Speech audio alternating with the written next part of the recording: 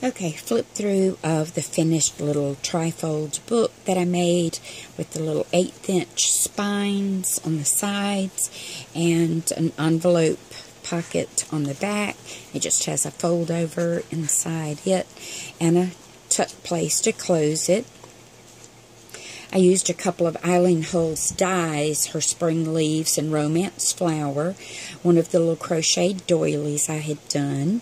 Found my little gold thread, so I used it just as some little foo-foo behind the verse that I raised on pop dots, and added this little piece of brass bling to the corner. And finished off the belly band with just some torn paper and stamped images. And made my own background paper, just rubbing some ink directly from a stamp pad, and then attached it to the pages, made a little faux postage stamp there. Added just simple journaling cards to the pockets, and just finished off the folder pockets and insides with just stamping. And this is just the triple pocket thing that I made, and it's just, I didn't do anything extra to it. It just still has the same little tags and pieces that I had done and stamped to go in it.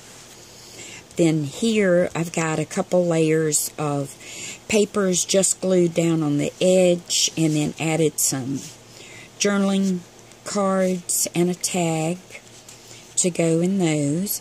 And I decided to go with kind of a friendship theme with all of the stamping that I did, or the verse stamps.